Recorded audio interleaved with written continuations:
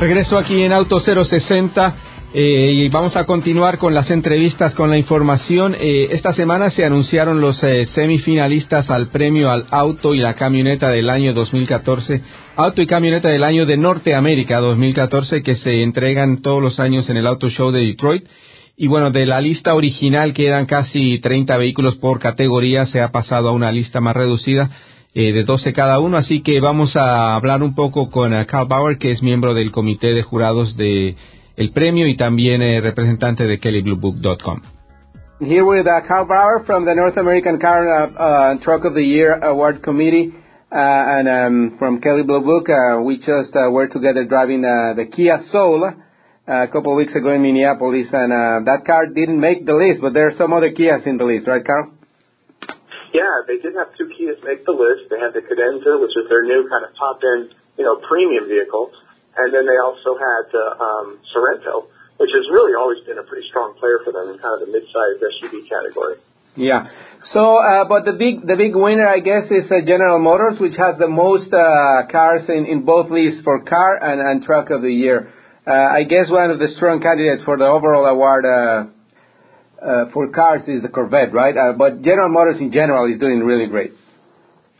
Yeah, the Corvette, of course, is such an obvious one. It's such a major, model in this country. Everyone loves it. It's so old and it's been around for so long. It's got such a storied history. But this one is an all-new vehicle from top to bottom, and they really addressed a lot of the issues that kind of the earlier ones like interior quality had still, needed to have addressed. So this one really feels like a full-bodied vehicle without any weak spots. Yeah. And while General Motors, it has the Stingray, the Impala, and the CTS, and both the Silverado, the Encore, and the Sierra in the Truck of the Year award have 6 vehicles. Ford doesn't have anything, and that's kind of surprising, no? Yeah, this really shows how Ford started earlier on kind of their rebuilding their company and revamping their model line, and now, here we are with Ford kind of done and everything's kind of settled in. And GM is still right in the thick of it. They're just introducing so many new cars right now that they've got a lot of candidates for these lists. Yeah. But I mean, I guess the Fusion was there last year. But yeah, you're right. I mean, they don't have that many new vehicles for this year, but I mean, still pretty good vehicles in any case. And the rest, if we go by country, Japan has the most with Toyota, Lexus, Mazda, Nissan, Infiniti, Subaru, and Acura. And then as we were mentioning before, Korea with Kia and Hyundai, both with candidates. I mean, that's pretty strong statement from Korean companies, right? Yeah, another sign that these companies have really recovered, especially the Japanese. They really had to battle the natural disaster that happened to them with that tsunami a few years ago, and that kind of set things back. But they have fully recovered. They're rolling out new products kind of across the board, the premium brands like Acura and Lexus and Infiniti, and the volume brands like Honda and Toyota. Yeah, so the list now, the short list has 12 vehicles in the Car of the Year award and then 12 for the truck. So what's the process now? You guys vote one more time, and how does that happen?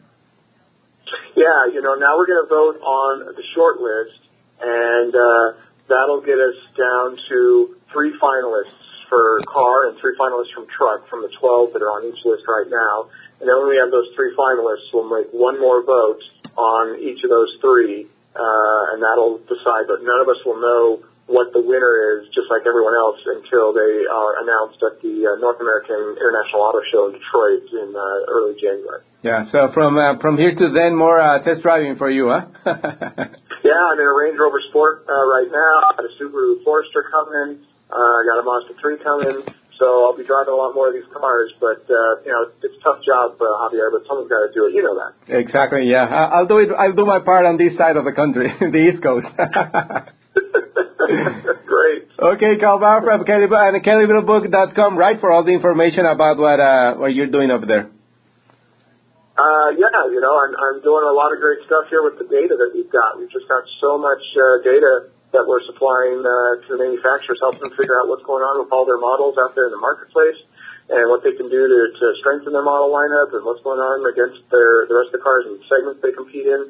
There's, the world, they say, is a big data world now where everyone has just got all this information because of all the online activity, and we can really help consumers figure out what cars they should buy, and we can also help manufacturers figure out what cars they should build for consumers by utilizing this data. Yeah, excellent. So I don't want to take more of your time, so go back to work. Yeah, I'll get back to my work, Javier, but always good talking to you. Thank you, Carl. Take care. Bye. Bye. Ese fue Carl Bauer del Comité de Jurados del Premio al Auto y Camioneta del año 2014, así que estén pendientes que esos premios se entregarán en el Auto Show en Detroit en enero próximo.